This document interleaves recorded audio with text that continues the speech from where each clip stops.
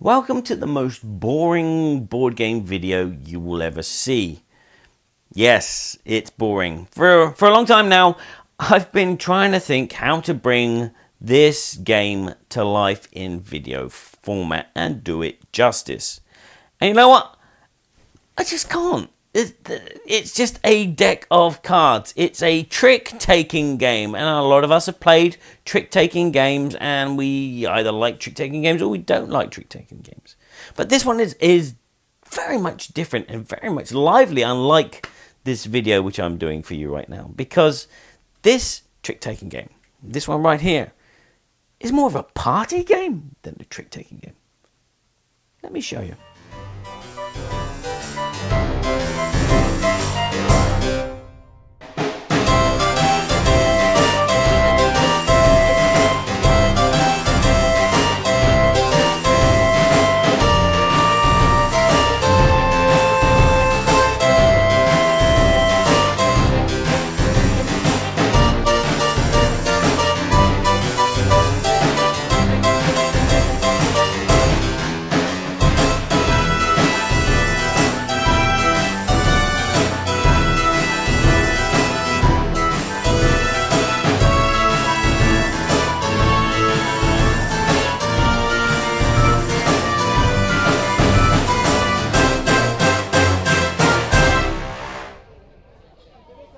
The Great Dalmuti is a power struggle game.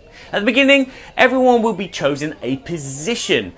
You can do this by drawing cards out the deck because the deck is unique. And if you have the lowest card, you become the Great Dalmuti. Maybe give yourself a royal regal hat to simulate that. The player with the second lowest number will become your vice president and sit to your left. And then the third player to the left of that player, and all the way down until you get to the last player, who is actually called the peon, and maybe give them a really crummy hat to wear as well. Now the peon is at the bottom of the food chain, and it's their responsibility, it's their job to try and get off the bottom and climb all the way up and become the Dalmuti themselves, whereas the Dalmuti is trying to hold on to their position, and then all the other players are trying to take the position of the Dalmuti and trying not to be the peon, because nobody likes to be peed on. And this is all done with a trick-taking game, where you're playing cards and you're trying to finish your hand to try and be the Dalmuti. If you're the first person to get rid of your hand of cards, you become the Dalmuti. As the peon player, you're the player responsible for this unique deck of cards. You're the player that's going to have to shuffle and deal out the cards every turn, and you are the player that's going to have to collect all the cards once a trick has been finished. You are also going to have to suck up to the Great Dalmuti, who's going to be sat to your left, and obey every wish that he offers, like go fetch the beers, or maybe even clean out the bedpan underneath the table because he couldn't be bothered to move out of his seat after he'd finished with his beer. Now, I did say that this deck is unique because you can't play this game with a standard deck of 52 cards. Or in my case, I played a French version of the game called Trou du Cul with 2 decks of tarot cards mixed together, and it was like 8 to 10 players that would play at a time. But this deck is unique because there are no suits. There are a couple of jokers, which are in here, and then you have one number 1 card, which is the Great Dalmuti itself. You have 2 number 2 cards, ow, and then you have 3 number 3 cards, all the way up to 12 number 12 cards. I didn't drop them on my face. There you go. So, our poor peon will be distributing all the cards to all the players. And then before the game can actually start, there's a thing called the taxation phase, which is like in real life, where the poor get poorer and the rich get richer. What will happen is our poor peon will have to look at their hand of cards and choose the most powerful card and give it to the Great Dalmuti. Now, the lower the number, the more powerful it is, because there is only one number 1. So our peon there will be obliged to give this number 1 card to the Dalmuti, and the Dalmuti will give him whatever trash he has. You know, just throw a 12 at him like that. In a larger group, what will happen is there will be more cards exchanged. The Dalmuti and the peon will exchange 2 cards. So our poor peon will have lots of maybe 12s in their hand. Whereas also the vice peon and the vice Dalmuti will have to exchange 1 card as well. Now you may be saying, wow, that's not fair. Our poor peon is never going to climb the social ladder with loads of weak, powerful cards. But yes, power comes from having powerful cards, but also power comes from having a greater force in number of cards. The round will then start with the Great Dalmuti. They will choose a number of cards from their hand and play into the center of the table. Now they may play 1 card or they may play several cards. But if they play several cards, they have to be of the same denomination. So, for example, 3 11s. All the other players will have to then play 3 cards as well. They cannot play any less or any more. But that denomination has to be, I'm not playing dominoes here. That denomination has to be lower than the last one that's played. So, for example, if 3 11s were played, the next player would have to play 3 something lower. Maybe 3 10s, maybe 3 9s, 3 8s. This carries on around the table until everybody has passed. You can pass and actually let the game come back to you and then replay. You know, but that's a risk that you're going to have to take. Once everybody has passed, that will signify the end of this trick. The peon collects those cards, and the player that played the last hand on top of that trick is actually the player that starts the next trick. And this will continue around the table until players start dropping out because they've got no more cards in their hand. Oh yeah, there you are. And once they have no cards in their hand, they obviously have to remember their position of where they came out. And if you came out first, you become the next Great Dalmuti for the next round. If you finish second, you become the vice. Now this is where some of the element of the fun lies, in the musical chairs, the people having to swap places. Not all the time. There'll be some rounds where players are finishing exactly the same order, but there'll be times when players are moving places. And if the Great Dalmuti changes places, they don't have to move at all. The world revolves around them. Basically, they sit still, and then whoever finished second will sit to their left all the way around the table until the peon is on their right. And then the next hand of cards will play.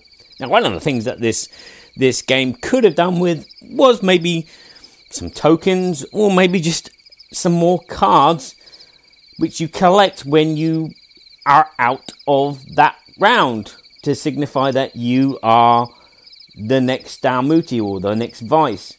Because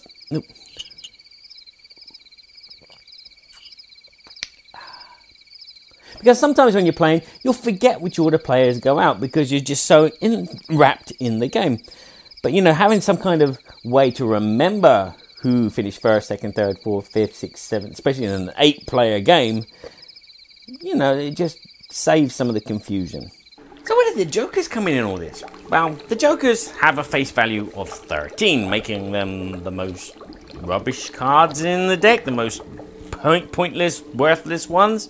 So, I mean, if you lead a hand or trick with this card, that's 13, so it means everyone gets to play a card on top, which is woo. But they do have special powers as well. Adding this to a series of numbers will make it the same kind of number. So you could have 3 7s, you add one of these to it, you got 4 7s, or if you have 2 of them, you've got 5 7s. You can even have 4 2s in the game because of the Jokers. They are useful in that respect, but they're also useful in another respect. If during the taxation phase a player has been dealt both of these dudes, they can have a chance to overthrow the government and call for a revolution. You see, you're on a revolution, well, you know. No. Say you're on a evolution means that everybody at the table switches polar opposite chairs. So the Great Dalmuti becomes the peon, and the peon becomes the Great Dalmuti. And then the vice peon and the vice Dalmuti swap places, and so on and so on and so on down the table. But, you know, you don't have to do this. This is just one way to get power and glory and jump straight to the top of the ladder. But sometimes you might just want to use them just to win and move yourself up and nobody else. But instead of relying on the jokers to win you, not the game essentially, but to push yourself up into a higher position, you could just play professionally. This game is about card counting. You're going to be counting cards and remembering that the ones have been played, all the 2s have been played now. I've got a 3. I could probably win a trick with my 3 now. Or card counting in the regards that, you know, this player's got 2 cards left and that one's got 3 cards left and I've still got 12 cards left. What should I do? I know what, I'm going to play the 5 7s. No one can follow that. I've won that trick. Or what can I play next? I'm going to play this, and you know, you can work your way out of those, you know, problems by playing numbers of cards which you can see other players can't follow because they don't have those cards left. You know, there's one player, they got 1 card left and it's like and everyone's playing 2s, 2 of this, 2 of that, and they're like, ooh. But that's the fun of the game. It's calculating how to play, when to play, and when to pass. Sometimes passing is very important, especially if you're the Dalmuti. You know, you could win this trick by playing those 4 6s, because you don't think many other players are going to have 4 of the 5s or 4 of the 4s. They may have a few and a joker, but you know, maybe it's best just to wait, because maybe someone else here at the table has got 4 11s or 4 12s, which will start off your chain, and then you can go BAM! I'm out of here. This is a simple trick-taking game with this added element of a unique deck and this kind of like party style, walking around the table, changing positions, and also having a bit of fun as the peon gets peed on by everyone else.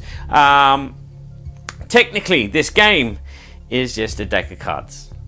The art is okay, it's nothing special. The quality of the cards is diminishing rapidly. They're going browns in the corners. It's not a flat deck of cards anymore. It comes in a box.